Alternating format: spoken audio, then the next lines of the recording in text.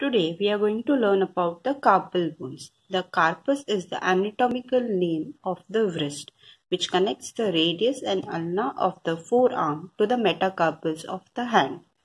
The carpal bones are the group of 8 irregularly shaped bones.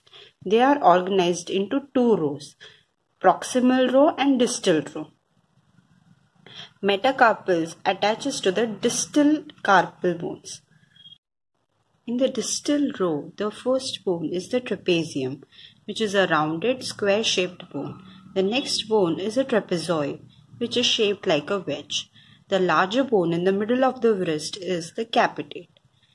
And the next bone is hamate, which is the bone under the pinky finger. In the proximal row, the first bone is the scaphoid, which is on the thumb side, which is a boat-shaped bone.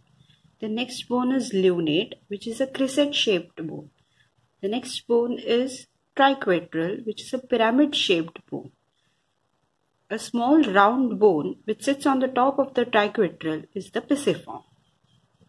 The simple mnemonics to remember the carpal bone is she likes to play, try to catch her, where S of she stands for scaphoid, L stands for lunate, T stands for triquetral, P stands for pisiform, T stands for trapezium, T stands for trapezoid, C stands for capitate, H stands for hamate.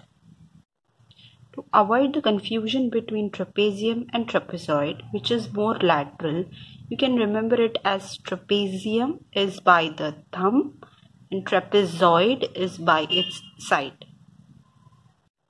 If you liked my video, please subscribe to my channel, like the video, and keep the bell notification on so that every time I upload a new video, you will get notified.